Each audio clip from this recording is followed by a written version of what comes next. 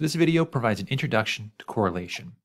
But before we dive in, let me mention if you're interested in a stats cheat sheet that covers a lot of key concepts, you can find one at codybaldwin.com. So correlation is used to understand the relationship between variables. An example is maybe we want to understand the relationship between the amount of rain we receive and the number of raincoats that are sold. And so what you could do is measure those things for 20 or 30 days and then plot them out in a scatter plot like this. And you could see, based on this example, it looks like the relationship is positive. As there's more rain, there tends to be more sales of raincoats. So the way that we really measure correlation, we quantify it, is using the correlation coefficient. And so that measures the strength of relationship between variables. And we call this R, the correlation coefficient. And it's always going to be somewhere between -1 and 1. And at -1, it's strong negative. So when one goes up, the other tends to go down. On the right-hand side, strong positive. As one goes up, the other goes up as well. Now, if you're right in the middle, there's little or no correlation or relationship between these variables. So here's an example of some positive and negative correlations by their correlation coefficients. And so you can see in the case of stronger correlations, either closer to 1 or -1, that the points are closer together and they look more linear. As those numbers get weaker, the data points start to spread out and the relationship is not as clear. So let's take a look at an example. Let's think about the basketball player LeBron James, and let's say we want to understand the relationship between his minutes per game and his field goal percentage.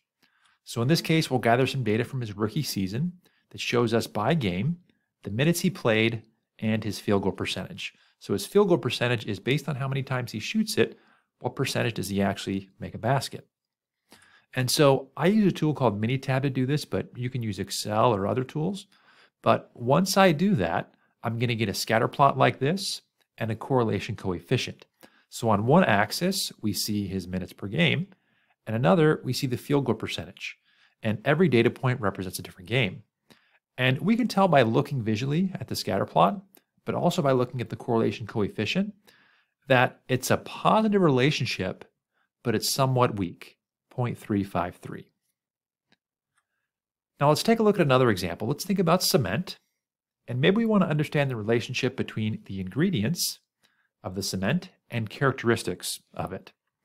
And so we gather data like this. We vary 4 ingredients in the mixture to assess the impact on overall heat generation. And so on the right-hand side here, you see 4 ingredients of the cement. And on the left, you see what's called heat evolved. And we want to understand how these ingredients are related to heat evolved, a measurement or characteristic of the cement. And so we can generate, in this case, a correlation matrix because we have more than 2 variables. And what you see highlighted here is the correlation coefficients, or the relationships between the ingredients on the left and heat evolved. So 2 of them are fairly strong positive. So as the ingredients go up, heat evolved tends to go up as well. And the other 2 are negative. So as the ingredients go up, heat evolved tends to go down.